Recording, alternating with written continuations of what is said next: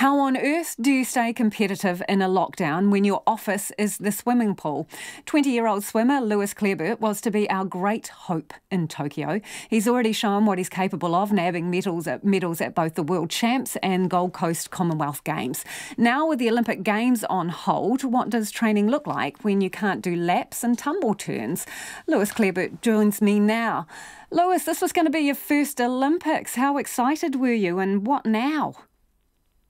Yeah, it was super exciting. I was obviously super excited to get out there and compete this year, but obviously it's been postponed. So at the moment, I've pretty much been out of touch for the pool for the next 4 weeks. But I think I set up a gym at home thanks to High Performance Sport New Zealand, and pretty much just trying to maintain fitness.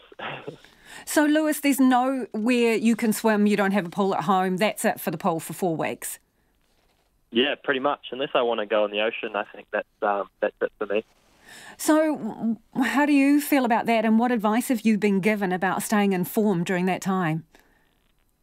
Yeah, so we can't really do much about it. And the advice I've been given is just, obviously stay healthy and keep healthy and try not have too much contact with people. But the only thing I can do is just try to keep fitness up and try and maintain my strength.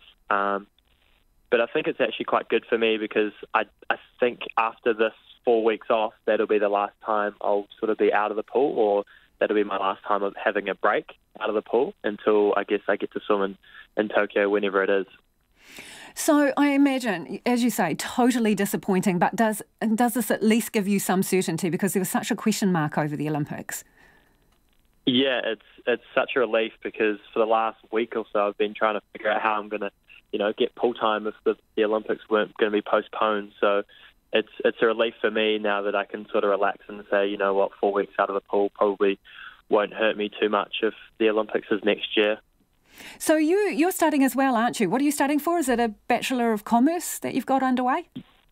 Yeah, Bachelor of Commerce, majoring in Information Systems and Management. So are you able to continue on with that? So I think Victoria University has just said that they're going to cancel university for the next 5 weeks, but they've pretty much just told us to continue. I think we've got a few assignments due with that have been that we've already learnt the information that we need for them. So we've still got to hand those in for the time being, but all learning has been stopped. Hey, and just before you go, what are your mates doing, other 20-year-olds? How are they approaching the lockdown? I think a lot of people are getting into the gaming scene. One of the boys that is living with us at the moment, he's super happy. He's just got his PlayStation 4 delivered. But yeah, everyone's sort of jumping online, and there's a new app called House Party, I think, and everyone's sort of hopping on that and doing some online like Skype sort of thing. A virtual party, Lewis. Yeah, pretty much. Well, all the best for the next 4 weeks. Appreciate your time. That is Lewis Clareburt, who is one of our great swimmers, was supposed to be going to the Olympics this year, and that is postponed until next year. No access to the pool at home. He'll be working out in the gym.